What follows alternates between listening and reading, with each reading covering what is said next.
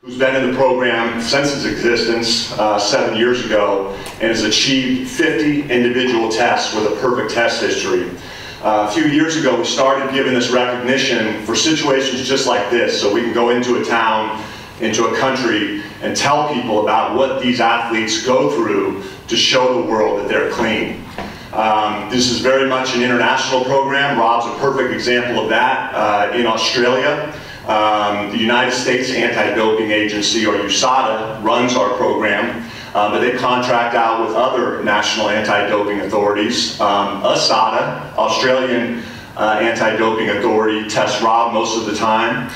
Here in France, we actually have an AFLD, France's National Anti-Doping Authority, make collections from our French athletes. They'll actually have a presence at our fight on Saturday. In terms of Rob, you know, I like looking as I give these presentations to how these athletes has performed, and I don't think there's any doubt. You look at his success that has come under this program, and you know, he was the interim middleweight champion. For 7 years he's been fighting at a championship level, still is, all the while, you know, showing the world that he's clean. The real strength of this program is that these athletes are subject to testing 365 days a year, literally 24 hours a day. It's no advance notice testing, so the athlete doesn't know in advance that a tester's coming. The UFC doesn't even know in advance that the tester's coming.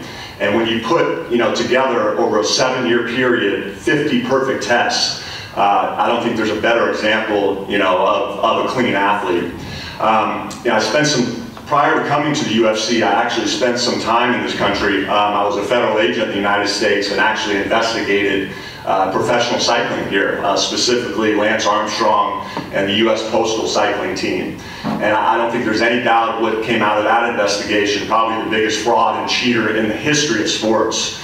Well, you can't say that about the UFC athlete, and you can't say that in any way, shape, or form about Rob Whittaker. He's put a body of work and a body of evidence together, both performance in the octagon and outside of this anti-doping program, showing that he's done it with two things: what he was born with and a tremendous, tremendous amount of hard work. So Rob, congratulations on this. 50-time jacket here. Cool. I thought maybe you put the Bobby Knuckles on the thing, but you wanted the Reaper there, huh? That's my name. Yeah.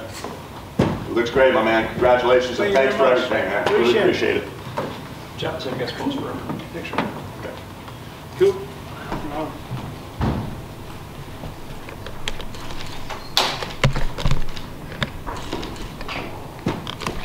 Thank you very much, Mike. Got it. Rob's going to go up here, but I'll be available after if anyone has any questions about our program. Happy to answer that and any questions you guys may have. Thank you. Thank you, Jay.